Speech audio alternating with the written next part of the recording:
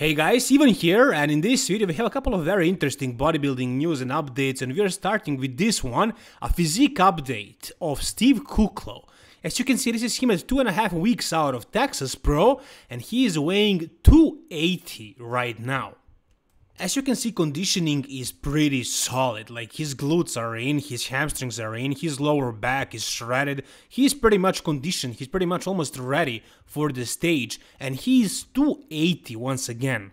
This is Steve Kuclo this year at the Arnold Classic 2022, which is the last time we saw him on stage. He looked good, he did well too. He beat everybody except for Brandon and Bonag, but that was kind of expected because those two guys are the tip of the top of bodybuilding. He beat everybody else, but this wasn't exactly the Kuclo that we know. Steve Kuclo is usually a mass monster, and this time around he didn't really try to be as big as he can be. He actually downsized a little, he sacrificed some size for conditioning, and he was around 270 here. The biggest critique that Steve receives usually is that he lacks detail. He comes in conditioned, he comes in big, but his body has that kind of dad look. He doesn't have deep cuts. He is not exactly super separated guy, and here he tried to be more conditioned, and maybe he was a little bit more shredded, but he still wasn't the most defined, the most detailed guy on the stage, but he also didn't play his strength. He wasn't the biggest guy on that stage either. Here is, for example, 2019 version of Steve Kuclo when he won Indy Pro, and here you can see how big this guy can actually be. He doesn't have the craziest details, not the craziest definition, but he can get pretty big and decently conditioned. He brought a pretty good combination of size and conditioning to 2022 Texas Pro, which was the last train to the Mr. Olympia, which he missed. He didn't win, unfortunately for him. Ian Wallier showed up and he edged him out, he beat him, so Ian Wallier won 2 shows and Steve didn't get his Mr. Olympia qualification. He also did the Arnold Classic a little bit later, but if I remember correctly, that Arnold Classic was a qualification for the next year's, for actually this year's 2022 Mr. Olympia, and not for the last year's Mr. Olympia. But it doesn't matter because he didn't win it and he wasn't the runner-up. It looked like he was winning, and I think he was winning during the prejudging, but later on, again, Ian Wallier edged him out. So Steve Kuclo ended up in 3rd, and this year, the Arnold Classic, he tried to come in less big, less full. As you can see here, he was big. He was the biggest guy in this lineup. He was the fullest, but he wasn't exactly super dry, super conditioned. That's why Ian Wallier was able to beat him. So he probably thought if he comes a little bit lighter and more conditioned, it's gonna look better. So did it? I don't know, I don't think so. I think he was just smaller. Maybe he was a little tiny bit sharper, but it wasn't worth it for the lost fullness, for the lost size. And I think he spoke about this as well. He didn't really feel like himself, he didn't like it. So this year, as you can see right now, he is shredded and he is back at 280 again. Sure, there is 2.5 weeks until Texas, so maybe he wants to get even more conditioned. Maybe he's gonna go down to 270 again, but I don't think so. I really don't think so. I think he's ready as he is. I think he's going to cruise in at this weight and show up at that Texas Pro as big as he can be, as full with this kind of conditioning. And should that be enough to beat guys like Kamal, Elgrargni, Andrew Jack, Quinton area? I think so. I think he is the favorite to win this Texas Pro. He wanted that win last year, he didn't do it, so I'm expecting him to redeem for that this year. I think he's going to be the most seasoned bodybuilder in that lineup. He was 6th at the Mr. Olympia at one point, and last year he was beaten by Ian Wallier, and Ian was 7th at the Mr. Olympia, so that's a really high caliber bodybuilder. Quinton is a young guy, Kamal is 212, Andrew Jack, we don't know what to expect of him, he has a pro debut this year, so I think Steve Kuclo is probably the favorite, and I think he has a spot at that Mr. Olympia. I think he should be there, and I think he will deserve that Mr. Olympia qualification by winning Texas Pro. If you guys are looking for something to refresh you during these hot summer days, I would suggest Vintage Build for you. There is a link down below, it will get you to the website, and if you want a discount, just use the code EVEN for a 12% discount. Basically, Vintage Build is a 3-in-1 product. It has glutamine, creatine, and also BCAAs, and it tastes amazing, refreshing. You can drink it during your workout, before workout, after, or any time in the day, really. It will help you with your muscle recovery, and also it tastes amazing. Here is Kamal Elgrargni, our former 212 Mr. Olympia champion, about a week or so out of Tampa Pro, his open debut, and he looks amazing. Right now he looks really good, he looks really full and round and also very conditioned. And the only question really is, can he win Tampa? I don't think he wants to be top 2, top 3 or anything like that. He needs to win that show because he is the former 212 Olympia champion. You had Sean Clarida, who is the same, who won Legion Sports. You had Angel Calderon, who is not a Mr. Olympia, who also won an open show. I think it was last year's Romania Pro. There are so many great bodybuilders in open division who switched from the 212, like William Bonek, like Hari Chopin. We're probably gonna see Derek Lunsford in that open division as well this year, so the pressure on Kamal is actually pretty high. It's not like he's gonna be relaxed on that stage and have fun and, be like, what happens, happens. No, hell no. The expectations of this guy are really high at this point. People expect him to win Tampa Pro. Can he do it? That's a big question. I don't know the answer, but he does look great. And I don't want to say he looks great for a 51-year-old. It's insane how old he is, but let's just ignore that. He just looks great for any age. We got some shots of his back, and here is the back lat spread, which I do not like, not at all. He has super low inserted lats that they make his waist look blocky. They are so low inserted that there is basically no V-taper, you cannot even see his waistline. You just see his lats and that's it, you see his shorts.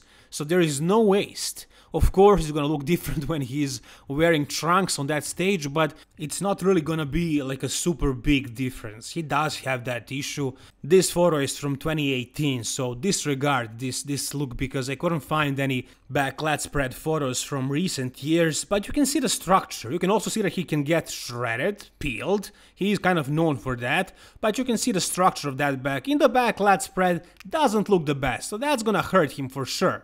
But back double bicep, a complete different story. This is also a recent physique update. You can see his back in the back double bicep and it looks really good. It looks really good. So I think this guy actually has a legit chance of winning this year's Tampa Pro Open Division and qualifying for the Mr. Olympia again in the Open.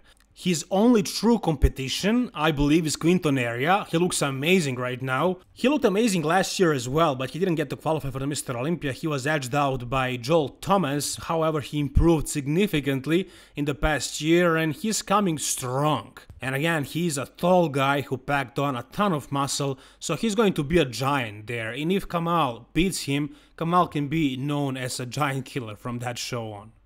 We have another entry at this Tampa Pro and it's Roman Fritz. So he posted this physique update of him and he says that he's doing Tampa. Now, is he really going to be competitive? Is he really be considered a potential winner of this show? I don't think so. Unfortunately, I don't think so. I'm a big fan of his personality, of his physique as well, and I hope he won't watch this video, and if he watches it, I hope he doesn't care what I have to say, but honestly, he's a little bit too small for these open guys. He works very hard and he wants to be a competitive open bodybuilder, but take a look, I mean, you tell me what you see. He definitely needs more mass. And it's not like he's not working for it, he's killing himself. He's probably working harder than anybody else out there. I made a video about this, you can check it out. He's eating about 1800 grams of carbs a day, guys, that is insane. His metabolism is incredibly fast. He needs to eat so much food and it just doesn't really work. He doesn't grow as fast as the other guys who are eating much less. He's doing a whole bunch of insulin every day and he's using a lot of GH and he's very open about his gear, what he's doing, what he's using, and he's really pushing his body, he's really trying to force it to grow. He turned his life into a living hell by force feeding himself that much and it still isn't really working the way he wants to. I think he's going to be probably just as big as he was when he competed last, which was, I believe, 3 years ago. So it looks like he didn't really make a lot of progress. I have to be honest, I hate to say this, but that's just what I see. He doesn't look like a mass monster. He doesn't look as big as Quinton, who's doing Tampa, as Kamal, for his height. as some of these guys, Steve Kuclo. So yeah, I don't see this guy being competitive for Tampa or Texas. Maybe he can win some of the other a little bit weaker shows that are left before the Mr. Olympia, or he can get the qualification by winning points, but there is no way he's going to be top 10 at the Mr. Olympia. But if he gets to the Mr. Olympia stage, that's a huge success. That's a success enough. Alright, next we have a physique update of Hunter Labrada at 20 weeks out of Mr. Olympia. Take a look at this guy, take a look at the size and conditioning of him at 20 weeks out. I think he was sick for a little bit and so he lost some weight and now he got back to the gym, and what happened is basically he just got a little bit leaner and now he probably carved up, he filled up a little bit more, and he looks even leaner than before, just as big and full. He looks insane, he looks ridiculous. And if you guys forgot, remember that Hunter Labrada has a huge head and he doesn't seem as big as he actually is when he's standing alone in the video. If he stood next to some of the other bodybuilders, he would actually be much bigger. Look at his most muscular, he is humongous actually, he's 280 right now. 280 is really big for a guy of his height and also for this conditioning. Look at this, look at the glutes, look at the lower back. Wow, he's really lean and 280. That is big. That is a big, massive bodybuilder. Again, I don't really grasp how big he is because of his enormous head, but if you stood him next to, let's not even say a normal people, let's say next to somebody like Fritz, you would see how massive Hunter actually is. And you can see that he's not really lacking much of anything. His back was his weak spot. Did he improve it? I think he did, I think he actually did. You're gonna see that when he gets completely conditioned for the stage, but take a look at his back right here. So he is not peeled, and back in the back double bicep only looks good when you are shredded. It usually doesn't look that great when you're in the off season. Granted, he's super lean right now, but still, it looks better. I think it looks better than before, especially that area below his rear delt and also overall details. I think he gained muscle, and in the back lat spread you can see more of the improvements. This pose definitely looks better in the off season than the back double bicep, and here you can see, take a look. Definitely looks much better. If you ask me, I think he improved his back significantly, but we'll see the final package in 20 weeks. Last year, Nick Walker was one spot behind Hunter Labrada, and he wants to beat him this year. He doesn't want to be 5th again, or 2nd for that matter. He wants to win the Mr. Olympia. And is this approach the right approach? Is he training his arms a little bit too much lately?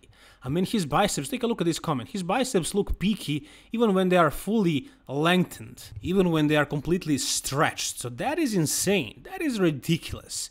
Does Nick really want to be the guy that is known for the best biceps in the history of the world, or does he want to win the Mr. Olympia by being the most complete physique on that stage? I'm sure he wants the latter, so I don't know if he's really doing too much bicep work or he's just posting a lot of bicep work because his biceps are so freaky and he does very minimum work. But again, this is something that I'm concerned about because Matt Jansen was controlling Nick in this regard. He was trying to hold him back from arm training, and I think that was a great idea. I think it worked in Nick's favor. Now that he has a new coach, that he doesn't work with Matt, I don't know if he's gonna keep doing this or he's gonna just force his arms to grow as much as possible and just have insanely freaky arms, which are gonna make his chest look smaller and just ruin his proportions. I don't know if that's gonna happen or not. Whatever you guys think, tell me in the comment section down below. Like this video if you enjoyed it, and for more bodybuilding videos like this, subscribe to my channel, guys. Thank you so much for watching. All the best and bye bye.